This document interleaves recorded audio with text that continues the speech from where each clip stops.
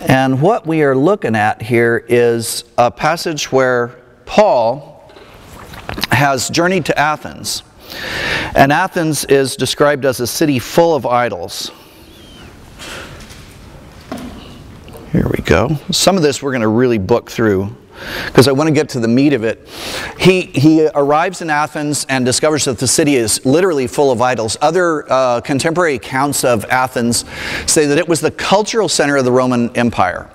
Rome was the power center, Athens was the cultural center, and there was more about art and architecture and science and languages and everything else there. And it had also become sort of a collection of all the world's religions. And so one Roman historian says it was easier to find a god than a man there, because there were just literally idols and fetishes everywhere. And so Paul sees this. He goes and he sees that the city is full of idols, and his response is very interesting. He goes to the synagogue and he reasons with them about this. And it could be that he's saying to them, you know, I know it's really tough to live in this idol-filled culture, and so I want to encourage you. However, in other parts of Scripture where he refers to this event, he refers to arguing. So my guess is he was not really encouraging and commending them, he was correcting them. And as we go through this, the passage is really long, and we're not going to read the whole thing. If you would like to, you are welcome to. But it's the place where he goes to different places and he talks to us, and they respond to him in a couple of different ways. Look up here. He says some of the Epicurean and Stoic philosophers start to argue with him. What is this babbler trying to say? They dismiss him. Oh, he doesn't know what he's talking about. But other ones, they go to a meeting of the Areopagus, which was like the learned men of the city, and they are at the other end. They're into the latest fad. They want to know what's new. So may we know what this new teaching is. You're bringing strange ideas to our ears. And it says here, all the Athenians and foreigners who lived there spent their time doing nothing but talking about and listening to the latest ideas. Does that sound familiar? I mean, I find my culture right there. And so he begins to talk to them about a shrine he had seen that was to an unknown god. And he then begins to say to them, I'm going to tell you who that unknown God is. And he gives them a description of God the Father. And he tells them, you know, this is not like, we should not think that the divine being is like gold or silver or stone, an image made by man's design and skill, which caused a problem for those guys who made a living by making idols. That was their job. So this becomes an issue for those guys. But I love this. In the past, God overlooked such ignorance, but now he commands all people everywhere to repent. And he talks about this whole thing. What I want to get into with you is, what does a study of Athenians and the fact that their city was full of idols have to do with us? You know, is this just a history lesson? You know, the Bible is divided up into different things. There's instruction, there's correction, there's encouragement, but some of it is just history. And there is a thing that we can fall into that is called the narrative abuse, and it's where you read that somebody did something, and because they did it, you decide, oh, well, it's in the Bible, it says they did it, so we should do that too. And the word can be very misused in that way. I remember meeting a young man in the pedestrian mall at Iowa City when I was in school there, and he was with a crowd of other guys, and they all had crosses around their necks, and they were all in pretty ragged clothes. And what they had done is they looked at Acts and said, it said everyone shared everything with everybody else. And he says, well, that's how we're supposed to live. Nobody really was supposed to work. We're just, you know, you could join our group and just give us all your money, and then you can travel with us, and and the only way it would sustain is to add more people to their group. And it was like, how do you get that this is what God really wants you to do? Well, it's in the Bible. Yeah, so's the verse that says Judas went out and hanged himself. You know, you have to treat the word respectfully. I'm going to skip through a couple of these things, guys, because I really want to get into this. That Each city had its own deities. You remember this moment when Paul and his companions are in Ephesus and there's a huge riot. This is the point at which Paul is arrested and then starts his journey to Rome. But these guys for 2 hours shouted, "Great is Artemis of the Ephesians," because the temple of Artemis was in Ephesus. So that was kind of the big deal. Athens was different. Cultural center, I mentioned that way. There's the quote I gave you. Home to many temples. Parthenon's the big one, but they're really everywhere. Every public speech. This original teaching, guys, is like an hour long.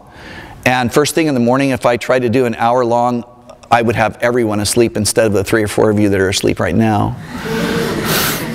If somebody next to you is asleep, you can elbow them and go, "Quick, he just asked you to pray." And they stand up. All right, so why of all places did he go there first, to the synagogue? Well, this is what I was mentioning. Living in such an idol-filled culture was really hard, so he went to encouragement, or he knew that living there was difficult and he went to correct them. What clues do we have?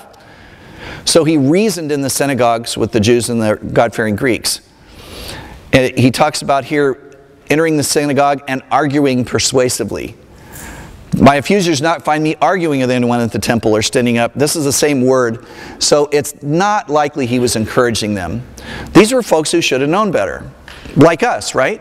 We're modern American or modern 21st century people. We should know better than to worship idols, right?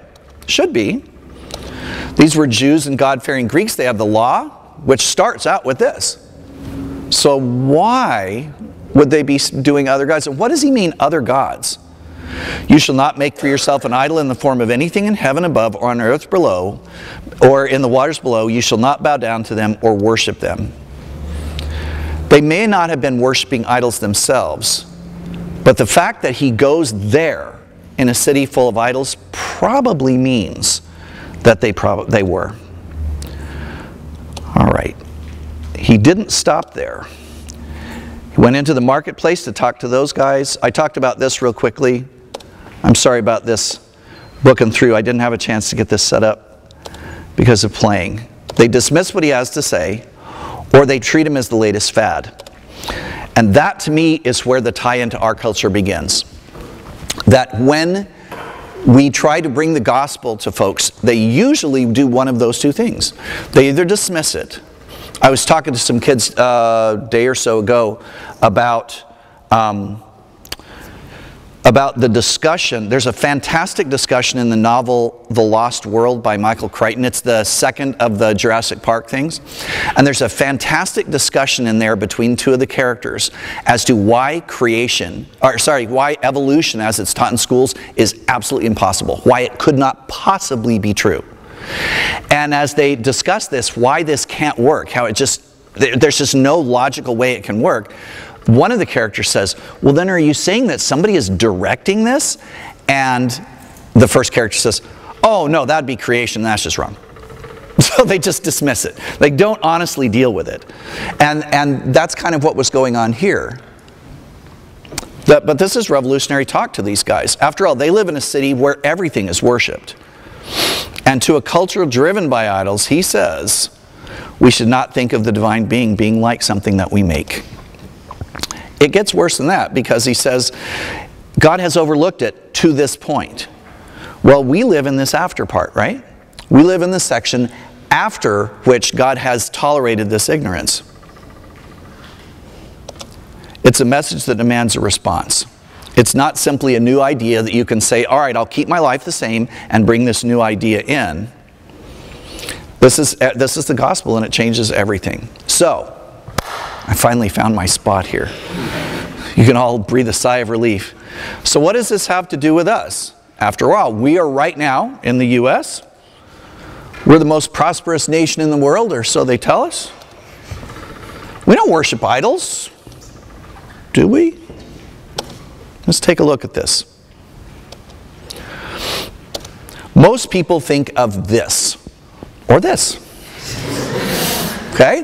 When we think of idols, this is what we typically think of, is this sort of thought. We don't see as many obvious idols as Athens had, but we do have shrines and temples here. Right? I know people whose entire life is based around their box seats in this temple. Their entire life is built around that. They don't miss a game. They don't miss an event. The box seats in this are thousands of dollars, like $60,000 for a box seat for the season. And they're investing that kind of money every year of their lives. They will go without many things that their family really needs in order to have that. And they drape themselves in the colors of their God. Whether it's blue and white, or it's green and white, or whatever color it might be. We do have these shrines and temples. There's other ones that we see in our culture too. Right now in our society, there's a culture of worshiping the body. That we have to keep it in great shape. And there's folks that do without a lot of things so that they can be in that gym. And it's like, oh, I would go to church. I would. Really, I would. But Sunday morning's my workout time. I work out every day. You know, I have to be there. Why? Or those whose God is, how much can I get out of this deal? You know, when we buy up this company and we snag all of these assets, we'll dismiss all the workers because we want that money for ourselves. I don't really care how it affects them or their families or the community that business is in. I just want the capital out of it. We do have idols in our culture. There is traditional idol worship in a few places. But internal idol worship within the heart is universal. God says, these men have set up idols in their hearts. He's not talking about something that they physically made. He's talking about something that has been put in the wrong perspective to everything else in our lives. So how does such a thing happen? How do you set up an idol in your life? How does this happen? An idol is anything that is more important to you than God. Anything. And if I was to ask you what, is there anything more important to you than God? All of you in this room would say no. No. But it may be as we go past this point this morning that you may find yourself. And if you do, that's a good thing. That's a very good thing. There's a quote I found from a couple of rabbinical scholars that said the purpose of all Scripture is to root out idol worship. It's to root out idolatry. Anything that absorbs our hearts and minds more than God does. Anything we look to for the satisfaction of our souls. That's why that's such an insidious thing. Anything that's so essential, so central to your life, that to lose it would make your life not worth living. We starting to understand it now? Anything can be an idol, and everything has been one. I've got a thought in my head, but I think it's coming up soon. If it doesn't show up soon, I'll dive into it. The big four that people put into are power, money, a fairly obvious one, sex, and achievement. Of these, I think the one as musicians that we are probably most prone to fall into is this last one.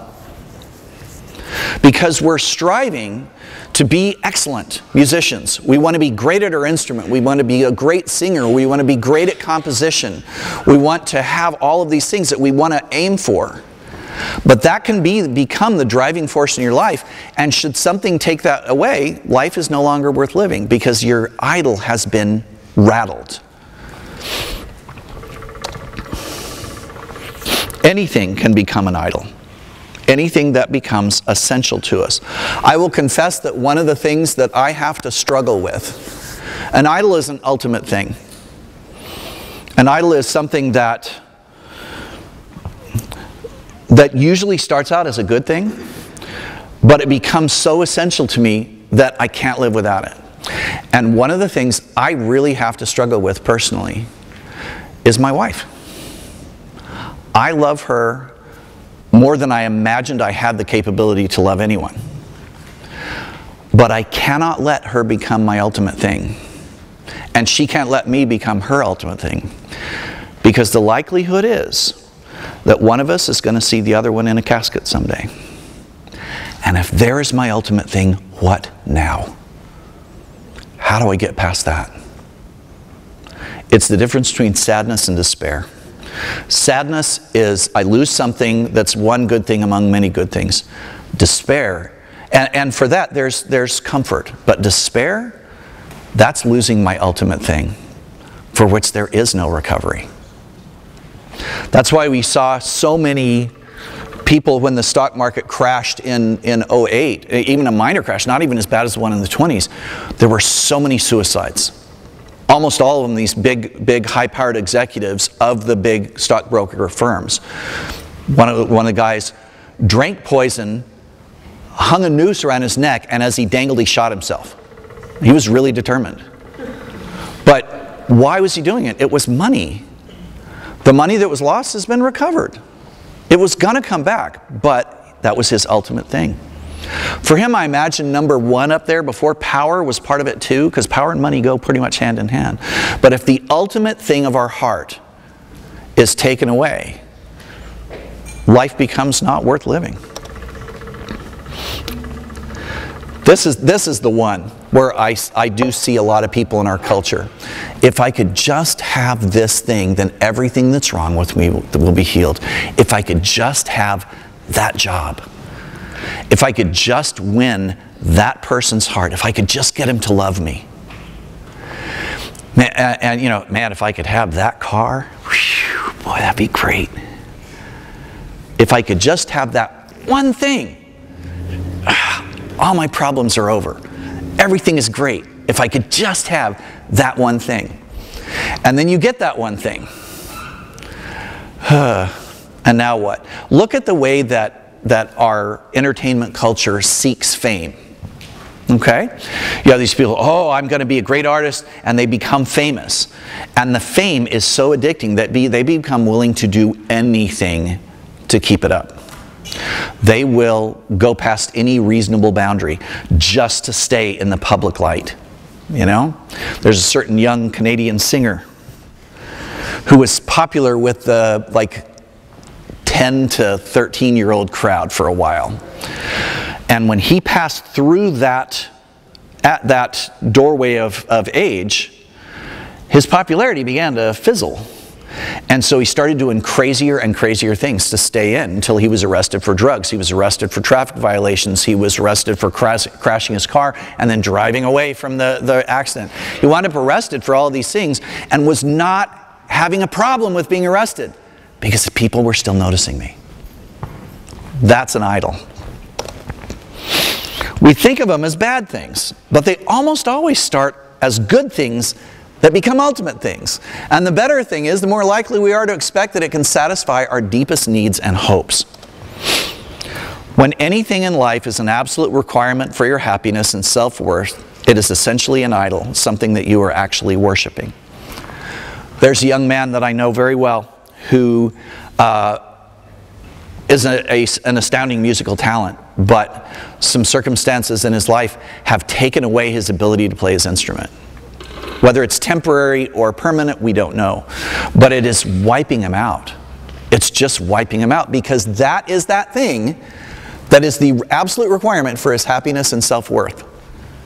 And he talks that way. He's like, I'm not worth anything.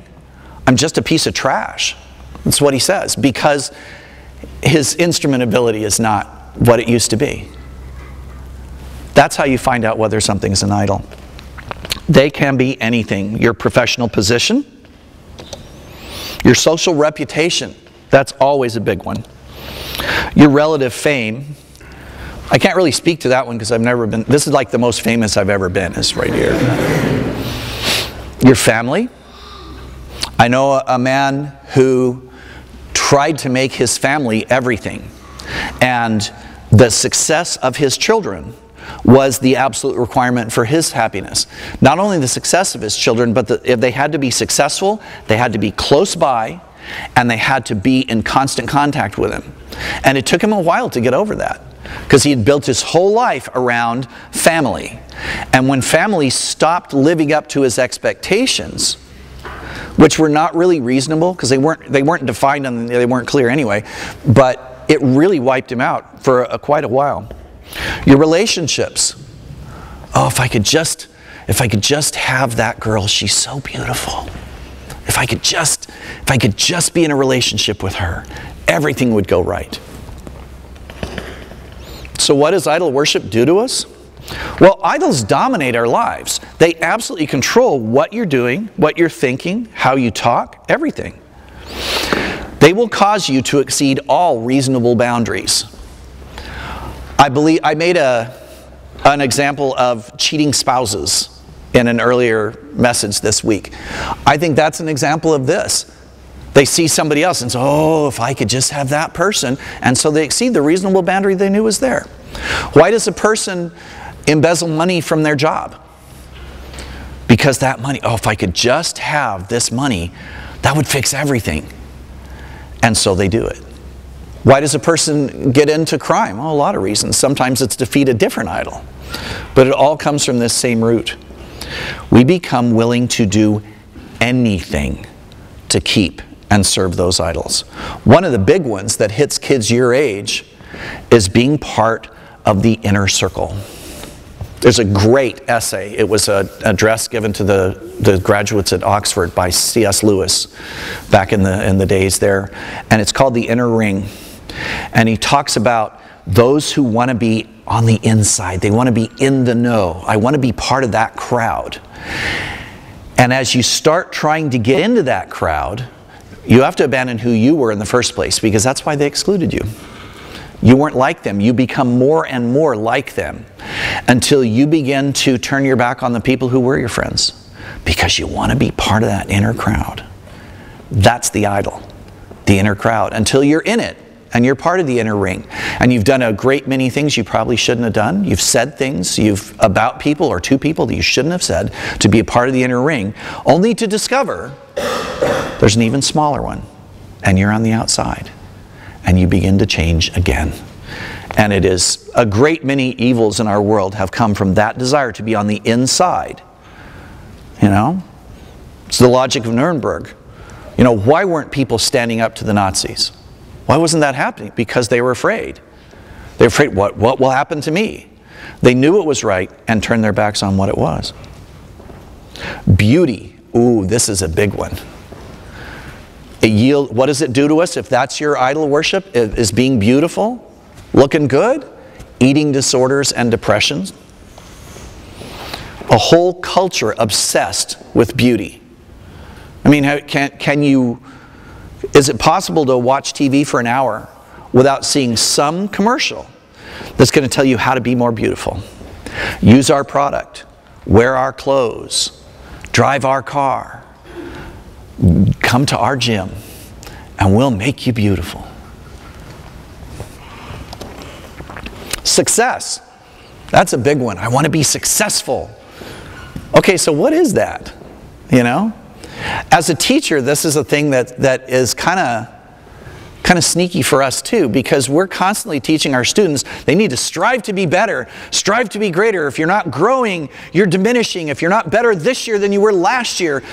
But when life happens, when you're past school, when you were an adult, suppose your best existence is maintaining your home, your family. It's not getting bigger, you're not growing, you're not doing more. This hour wasn't filled. You know, we tend to pile more and more on ourselves. And I see parents doing that to their kids, where we see it as a music teacher, I see it that they can't excel at their instrument because it is just one thing amongst an enormous buffet of activities. That the poor kid, as soon as he wakes up, man, something is driving him through the end of his week all the time after school. This day it's this, and then the next day it's this, and in the evening you do this, and they live this way because the parents want their kid to be successful. Why? Because that kid's success is their idol. And they're willing to sacrifice their child's well-being, state of mind, emotional state in order to have that success. That looks kind of funny, doesn't it? But child sacrifice is common in our country. We live just outside of New York City, up in the mountains there, and in New York, child sacrifice is a daily occurrence. And here's how it plays out. It's the dad that says, man, I want to go up in the company. I want to be more successful. I want to get that promotion. I want to get up to the vice president. I want the key to the executive washroom. I want this increase. And the boss says, okay, you're going to work an 80-hour week. Then you're going to work a 90-hour week. And pretty soon it makes more sense to have an apartment in the city than it does to be able to go home. And you have children who don't see their dad or their mom for weeks and weeks and weeks. And the child has been sacrificed to the God of the parent's success. That happens all the time in our culture, all the time. And those kids wind up, a lot of them, coming into my band room, broken, hearts rended. And it's a kind of it's a sobering thing when one of those kids will call me dad and not realize they did, unless it's Ben.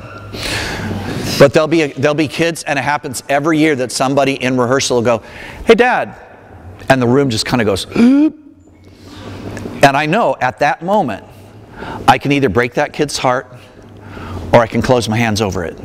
And so I'll just say, yeah.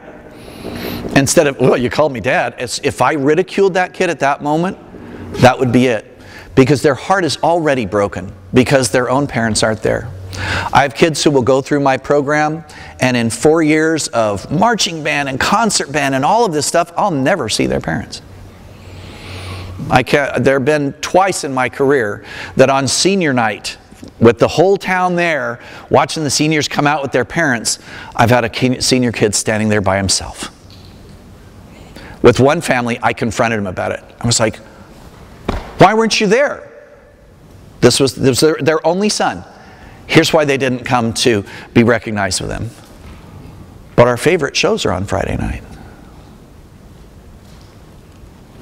I just walked away from the conversation. I knew I would never reach them because he had already been sacrificed for their own entertainment and pleasure. Fame, we've talked about that.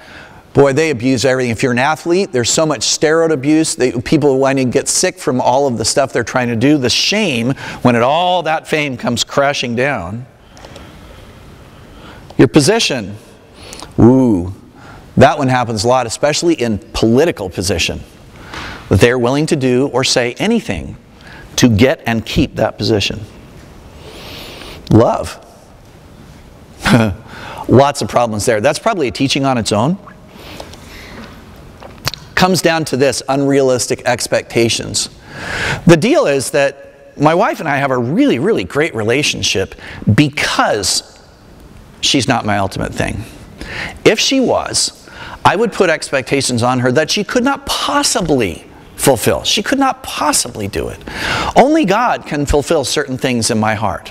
There's this void without Him, without Jesus Christ and the Holy Spirit here. There's a massive void in my life. And if she was my ultimate thing, I would look to her to fill that void. I'm going to be disappointed in that. She's going to be crushed under the weight of that expectation, and our relationship will be ruined.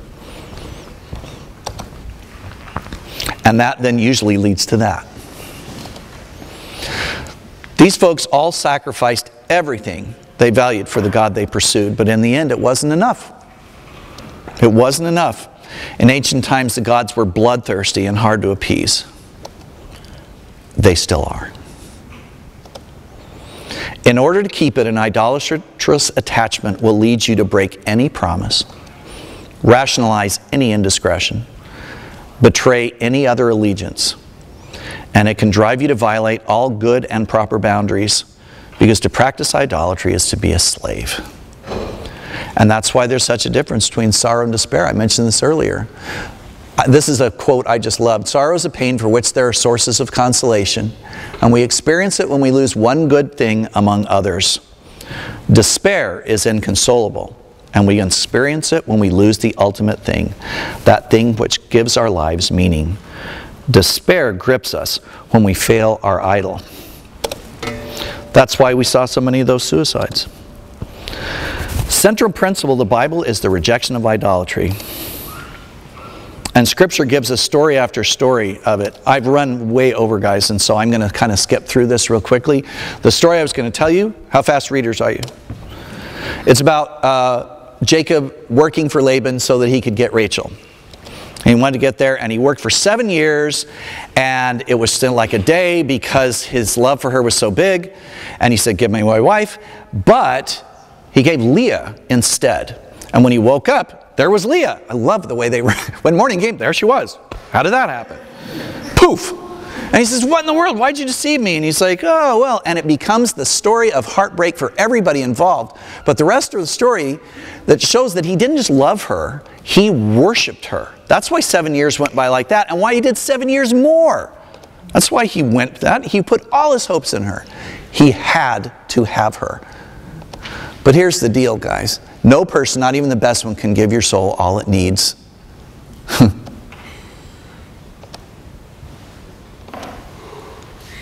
No matter how beautiful a Rachel it is, in the morning it will always be Leah.